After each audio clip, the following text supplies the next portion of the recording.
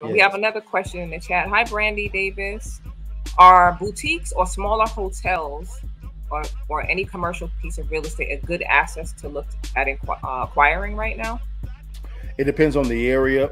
Give you an example. New York, typically the inventory time frame in commercial is about 6 to 12 months. Right now in New York, it's about a 36-month inventory. That's terrible. That's horrible. Horrible.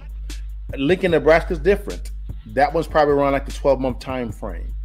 It really depends on. I would much rather be comfortable with buying a property, a commercial property, and the fence is an office building that is fully leased out. Number one. Number two, that has a long-term tenant in there to my 5 or 10 years, Hmm. and but with some language in there that I can actually increase the lease payment due to inflation.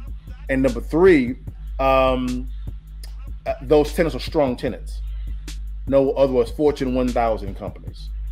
Those small companies, I'm not really privy to that at all because of the fact that the marginals are so small. And if I'm betting on them, that's going to that's going to make the investment into that asset a little bit more risky. If that makes some sense. So you're about low risk. Yes. That's smart.